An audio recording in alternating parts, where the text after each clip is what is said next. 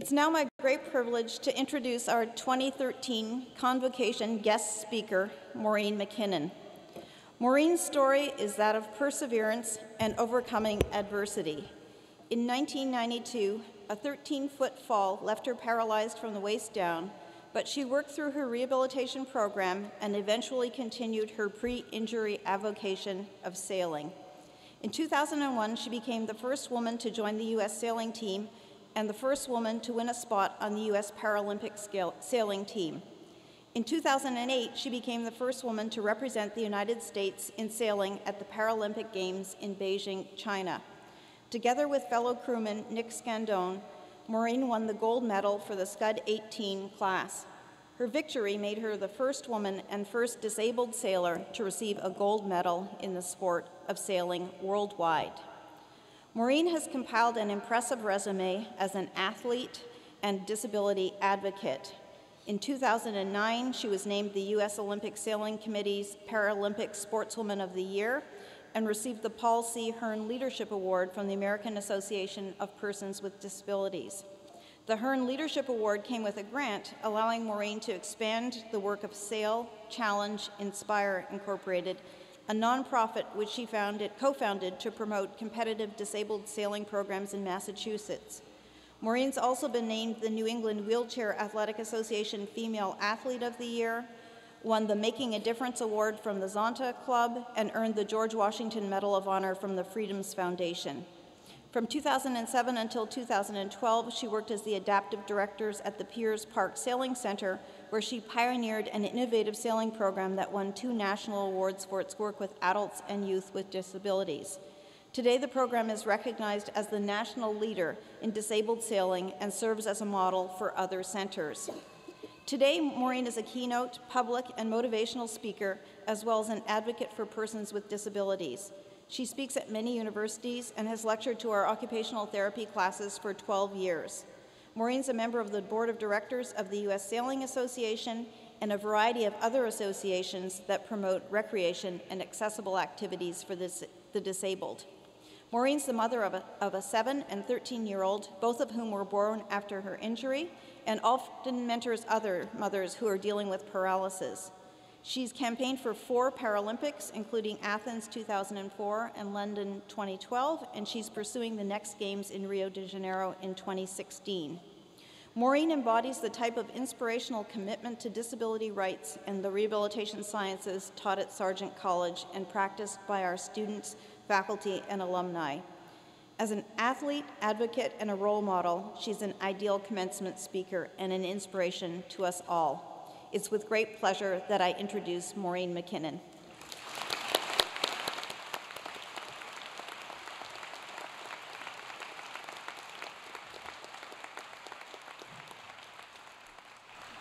Congratulations!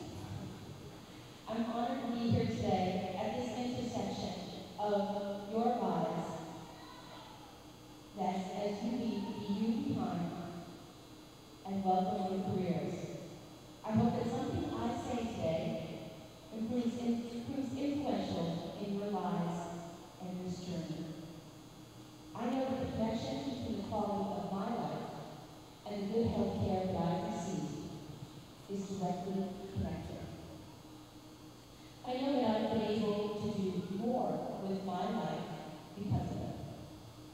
Please, as you go on to your new careers, please always be thinking of how you can influence the positive medical outcomes for others.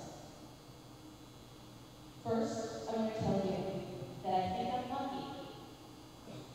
How could I be lucky?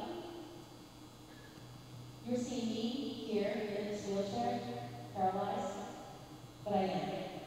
I am lucky. Lucky for all the positive intersections made with the medical community. There have been a few, too many, of these intersections in my life and my family's life, though, and there were the big ones. My paralysis, my back surgery, childbirth as a paraplegic, my son's cancer, and the 3 blood clots that nearly got me. There were the small ones, too. Each of these events took me back into some type of rehab where the care I received and was excellent, and for which I remain so grateful. Each one required OTs and PTs to get me back to the quality of life I wanted and needed. Okay, I'll begin with the chair. I'm sure you're all wondering. I'm an L1 paraplegic, incomplete. At age 30, on a beautiful sunny day in Maine, I tripped on a rope. I fell 13 feet in a sitting position like this and landed and broke my back. I shattered L1, and I have a titanium brace that holds my back together. I worked very hard to get stronger and to learn all the skills that I needed from the good PTs and OTs, docs and nurses that kicked my butt while rehabbing. I remember saying to an OT, I didn't want to do therapy. I wanted to skip that day. It was too hard to get out of bed that day. And she said, well, you do your transfers from the right, correct? Well, if you think that's tough, let's try doing them on the left side today. That way I can show you what truly hard is. In other words, she got me out of bed. It was on the right side, but she made the right side seem like it was an easy thing to do that day. So that's the kind of butt kicking I'm talking about. That's kind of the inspiration that you all in your medical careers will have the opportunity to do. And it does influence us. You're at a very important intersection at that moment with people. I had some of the best PTs, OTs, and nurses that I could have had. They taught me perspective, as well as the skills to deal with all the new side effects of paralysis. I really wanted to walk out of that rehab, just as about 90% of all your patients probably will with a spinal cord injury. But I left in a wheelchair at noon, found myself at my workbench at 1, and I was sound asleep by 3. Wheeling myself around for just a few hours proved to be exhausting. I continued my outpatient rehab and got stronger week by week, and continued those water exercises I was taught for 11 years. I now do 3/4 of a mile walking upright on a treadmill with carbon fiber braces. You never know what the outcome is really going to be, even then. I set out for a typical life: a job, a husband, a 2-story house, babies, a white picket fence. But I had to fight for all these things. As a female para, I had few mentors. As you know, spinal cord injury is mostly a male-dominated event. I had to pave the path for myself and figure it all out as a paraplegic. So a little bit about my sailing. Though sailboat racing was a sport that I only did casually, I didn't realize it mattered until I didn't have it anymore. Foolishly, I quit the sport after trying a rather non-empowering sailing experience where it was therapeutic sailing. They took me out for a boat ride and then gave me a little pat on the head when I was done. They wouldn't allow me to touch the ropes. That's the sheets for sailors out there. And they wouldn't allow me to steer, and I didn't really participate. I left the dock crying. I tried the boats that I used to sail before, the J24s, and they heeled too much. I found myself just dangling in the cockpit, holding on to the boat stanchion. That didn't work either. But a few years later, after just kayaking rather than sailing, I met a mentor. His name was Rick Dorr, a fellow paraplegic. He changed my entire life's trajectory by saying one thing to me: once a sailor, always a sailor. You need to get back out there. He encouraged me to try a sonar. A sonar is one of the boats that's used in the Paralympics. I did that very next Wednesday. I found myself, by the end of that summer, answering an email, a very simple email, looking for crew. It was for the World Championships. I answered and found myself in Connecticut for a 3-day regatta. And who greeted me at the dock? That same guy, that same sailing paraplegic, Rick Dorr. I was a little bit late, and he said, "Come on, get in the boat." And there I was at a World Championships. It was the same guy that had pushed me to do all that earlier, and I was grateful. During that regatta, a 35-knot gale blew through, and a lot of boats quit. We didn't. By the end of the regatta, he asked me one simple question. "So want to campaign for Athens 2004? Want to go for a gold medal in the Paralympics?" What do you think I said? So I accepted that challenge, and I went from just a little harbor in Marblehead to the national level, and from the national level to the worldwide stage. That team ultimately finished third, and not well enough to go to the Athens Games, but I was hooked. And now the dream of a gold medal was locked in. So now my journey to China, to Beijing. In the spring of 2007, before the USA trials for the Beijing Games, I teamed up on a different boat called the Scud 18 with a West Coast superstar named Nick Scandone. Nick had ALS, Lou Gehrig's disease, and was diagnosed some 3 years prior. When he was able-bodied, he had a good deal of sailing successes and had finished third in the Olympic trials in the 470s.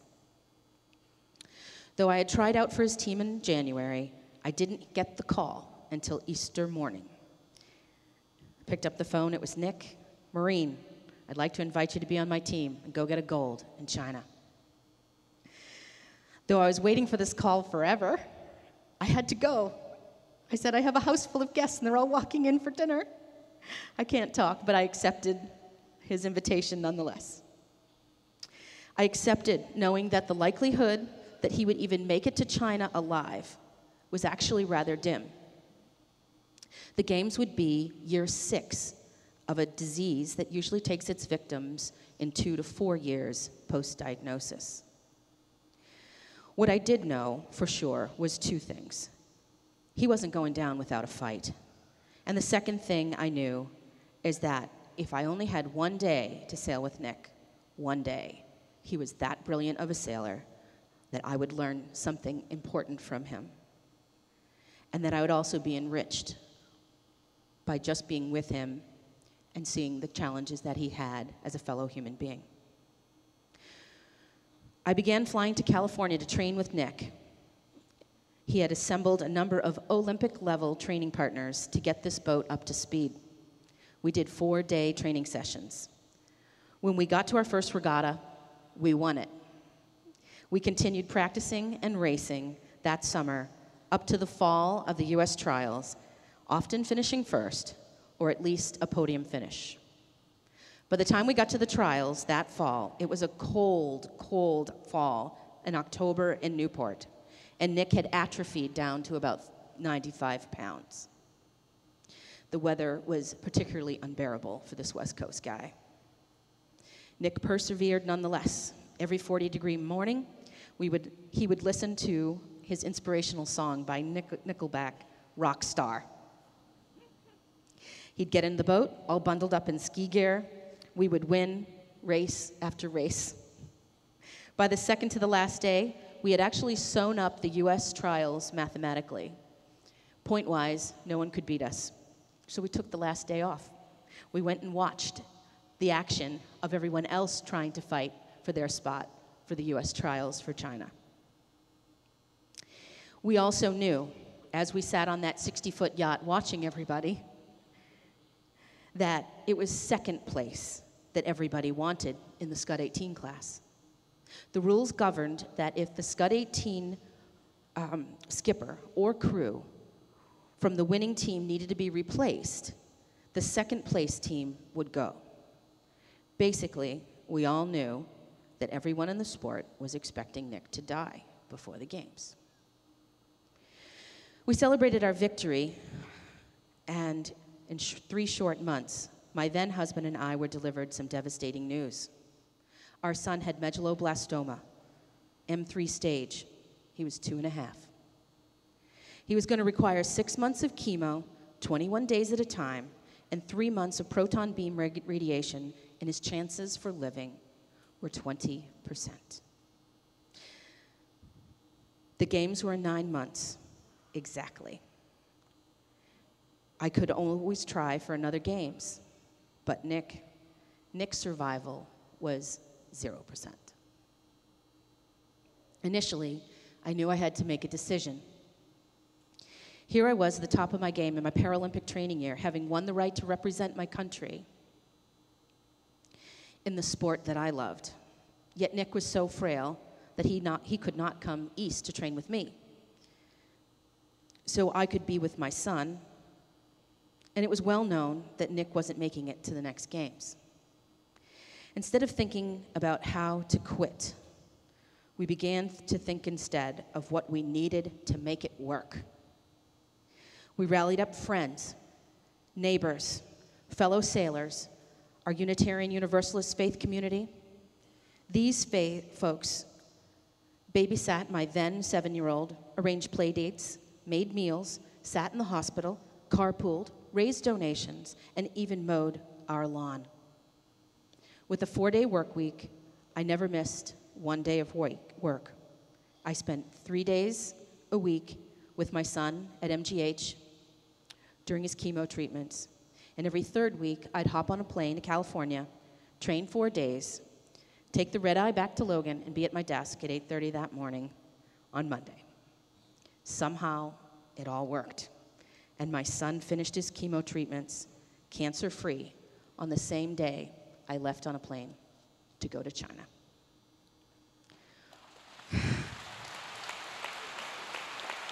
Thank you. It's all just luck. When we got to China, Nick said to me on the morning of the race day, "Well, Maureen, we made it. No one thought we would. Now let's go win this thing and take home a gold. We've already done the hard part." And we did just that, and we did it a day early, again. We achieved both our dreams against pretty much every odd. Nick sadly passed away January 2nd, just 3 months after we won that gold. Graduates, I believe in luck. I believe in hard work. I believe you can will yourself to live. I believe in not having anyone determine what I can or cannot do. I believe that my experiences and all the good health care molded all of my positive outcomes. Now, graduates, go and mold the outcomes of people who with life-altering diseases, diagnoses into a positive one. I hope that your clients and patients that you will intersect with in your upcoming careers will know that they were lucky to have had you in their healthcare experience. Thank you.